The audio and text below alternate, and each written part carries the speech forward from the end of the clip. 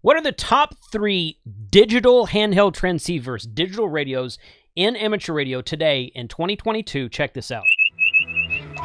CQ Photo, CQ Parks on the air, Kilo Charlie 5, Hotel Whiskey Bravo.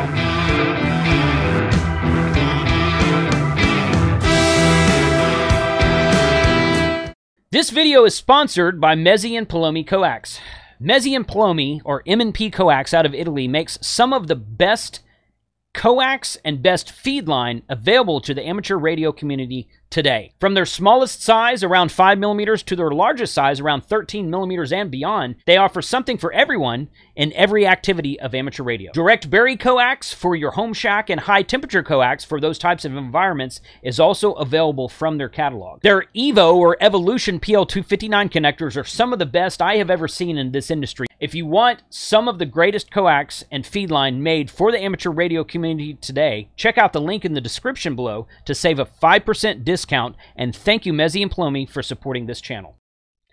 Ham Radio 2.0 reviews, news, and how-tos of things that are new in ham radio, and it's 2022, and I wanted to do this video targeted towards the new ham radio operator. So if you've been licensed this year, maybe in the last 12 to 18 months, something like that, this video is for you. What are the top 3 digital transceivers, handheld transceivers, in the amateur radio world today? Now, generally speaking, there are 3 digital modes used in ham radio. There's actually 5 or 6 of them, but the top 3, the most commonly used digital modes in ham radio, is DMR, DSTAR, and Yaesu's System Fusion. At the time of this recording, the only DSTAR radio made is from ICOM.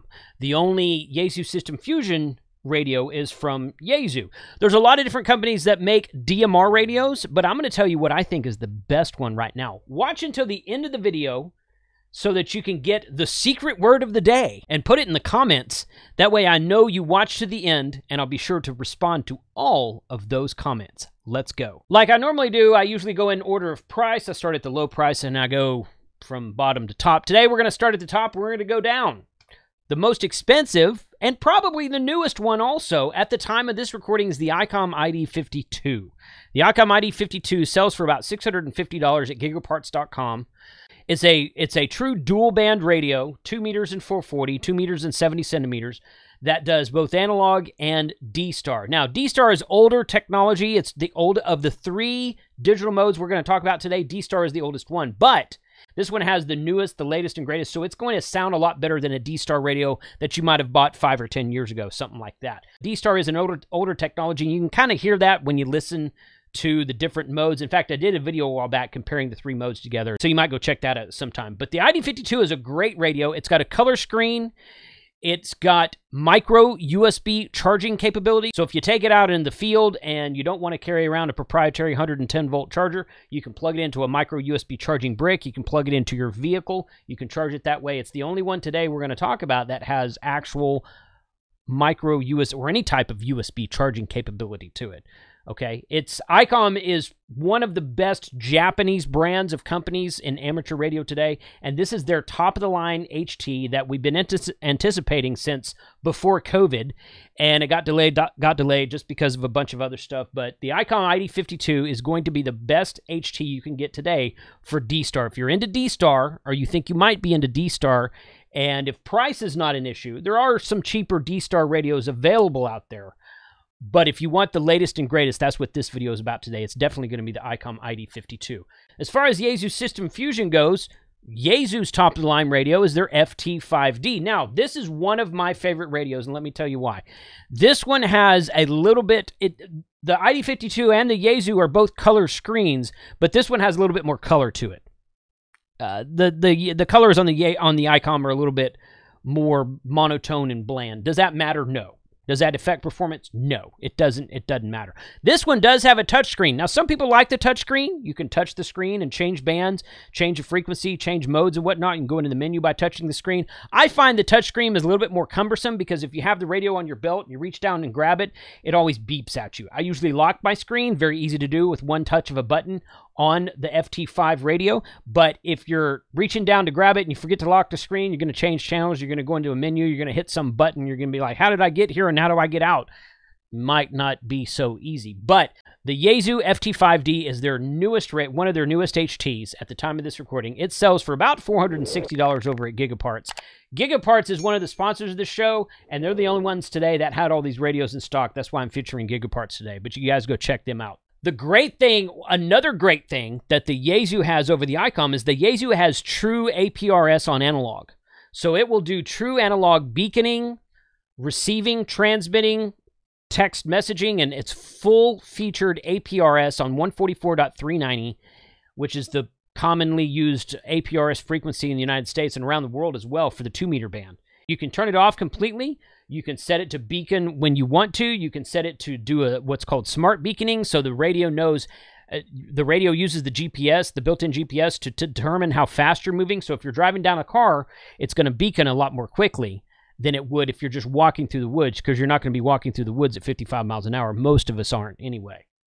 $6 million man? But the Yaesu FT5 has full-featured APRS, unlike the ICOM, which has a DPRS, which I really know nothing about. I don't know anyone who uses DPRS, so I've not really reviewed it. Maybe I should take a look at doing that. But the Yaesu has a full-featured APRS, send and receive, text messaging, beaconing, read your message, location, everything. It does everything that an APRS radio can do. Both of these radios hold right around 1,000 memory channels. Both of them are dual band, 2 meters and 440. And both of them will do their respective digital modes in addition to analog. All of these radios that I'm going to talk about today will do analog in addition to the digital mode we're going to talk about today. But if Yaesu System Fusion is something you like, if you've got a Pi-Star hotspot or the new OpenSpot 4, if you've got one of those hotspots that'll do transcoding from Yaesu System Fusion to DMR, or like the OpenSpot 4 will do Yaesu System Fusion to DMR or DSTAR, then you could get the FT5D and you could use it for all modes. So it'd be an easy radio to use and have fully featured APRS. So it's a great choice for the top-of-the-line Digital Fusion HT in 2022. The third radio we're going to talk about today is, of course, this is probably my favorite radio, and let me explain why. This is the Anytone AT D878 UV2 Plus. Anytone has had 4 or 5 different lines of this dual-band DMR and analog HT. Started with the 868, had an 878, 878 Plus. Now they've got the 878 UV2 Plus, okay? And with a little bit, with each newer model, they get a little bit more progressive, a little bit more modern, a little bit more mainstream. This one does not have USB charging, and the Yaesu doesn't have USB charging either, although you can buy an aftermarket Yaesu USB-A to Yaesu plug cable that will plug into a cigarette lighter adapter for USB in your vehicle or a charging brick or something like that. So while the Yaesu itself doesn't have a USB port on it, they do make a cable that goes from USB-A to the Yaesu charging port. So keep that in mind. This one doesn't have any type of USB charging at all. There might be a couple of cradles out there that people have modified. I haven't seen that yet, but there's no USB ports in this radio to charge the radio. Okay, so just want to make that clear. However, this is probably the best HT to ever come out of China for specifically targeted to the amateur radio market. Now, let me tell you something, okay? Here's my opinion. You can take that for what it's worth. Anytone has filled a void. They have filled a niche that the amateur radio community has been asking about for about 5, 6, 7 years now in the DMR, in the world of DMR. Yaesu, Kenwood, and ICOM have been unwilling to fill this niche, so Anytone stepped up and filled it. Yes, $315 for a Chinese radio is a little expensive, depending on what you're looking at, but the quality of audio on this radio is fantastic, both transmit and receive audio. It's fully front panel programmable, so you can put your channel in, edit your channel, edit your frequency, edit your color code, your time slot, and your talk group. You can add new channels. You can add new zones. You can edit channels around inside of zones. You can add analog channels from the front panel. You can do it all on the computer with the free software that you can download from bridgecom.com or wherever you end up getting the radio. But it's completely and totally 100% front panel programmable. And that's what the amateur radio community has been asking about for a long, long time inside of a DMR radio. DMR is a commercial mode, okay? DSTAR and Yaesu System Fusion were both made for the amateur radio community. DMR was made for the commercial community. Now, you might say, well, I only want to use stuff that's made for the amateur radio community. I hope you're not using CW Morse code, because guess what? It was never made for amateur radio. So if you want to use System Fusion just because you like it better, or DSTAR because you like it better, great. Wonderful. There's nothing wrong with either mode, any of the three modes we're talking about today. But don't say that you don't want to use DMR because it's for commercial users, because so is Morse code. Moving along. Anytone came in and did what the big three in Japan were unwilling to do, and they made a dual-band DMR radio that is full-featured, full APRS transmit and receive, full beaconing, full text messaging with the latest version of firmware that this radio has. This is one of the first radios to ever come out of China with true APRS analog send and receive. It's a fantastic radio. It holds over 4,000 channels, where the ICOM and the Yaesu we talked about today were right around the 1,000 channel mark. This one holds 4,000 channels, and a lot of times that's because of all the different talk groups that are available on each repeater or on each hotspot. So people want a higher level of, or higher capacity of channels for a DMR radio. That's just the differences in the modes. This one has full Bluetooth. In fact, all three of the radios we have today, one thing I didn't say in the beginning, all three of the radios that we talked about today have full Bluetooth capability. You can use it with the headset. You can Bluetooth it to your car stereo. So it's a good feature. This PTT button here that's pictured with this radio, it has a Velcro wrist strap on it that you can put around your finger or your thumb, or put around your steering wheel. You can push it if you've got it Bluetooth to your car stereo. But the Anytone 878 is definitely by far the best radio for DMR in the amateur radio market today. You will not go wrong. It's got a very loud speaker. It's been compared, the battery life and the speaker, the receive audio speaker have been compared to the ICOM and Yaesu radios, and guess what? I think the Anytone is just a little bit better. But it doesn't do DMR, it doesn't do DSTAR, and it doesn't do system fusion. So it really depends on which mode you're talking about. Something I get asked quite often is, well, which mode should I use? Should I use DSTAR, DMR, or System Fusion? And my answer is always the same. You should use whichever mode is closest to you. Look up the repeaters in your area. You know, talk to the ham radio operators at different various clubs in your area and see what most of them are using, and then use what they're using. That's my answer to you. If you're saying, well, I only use a hotspot, okay, well then use anything you want to, because the hotspots will do them all. Doesn't matter. Pick one, whichever one you want. The Anytone's going to be the cheaper of the three we talk about today. I know I said we were going to talk about three radios today, but I'm going to give a fourth one as an honorable mention.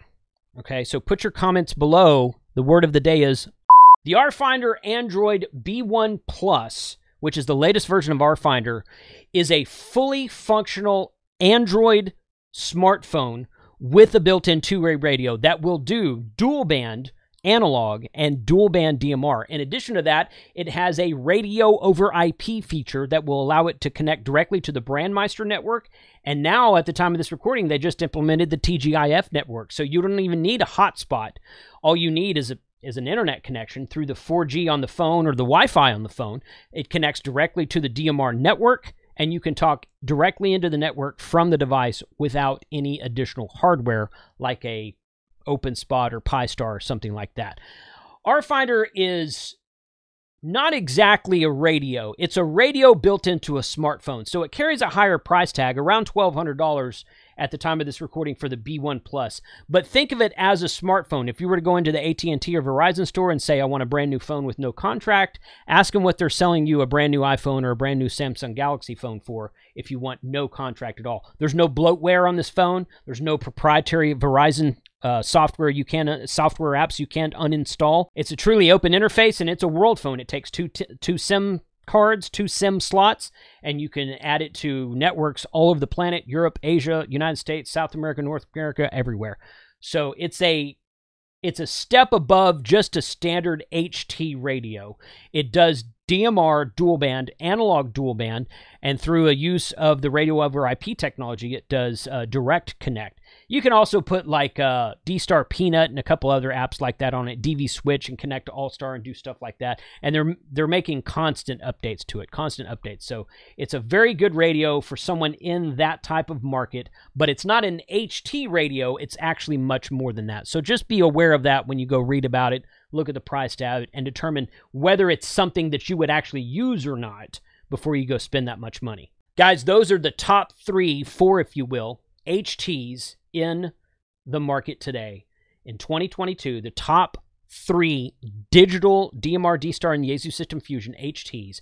Put a comment below. Let me know what you think about these. And remember the word honorable mention in your comments. 73.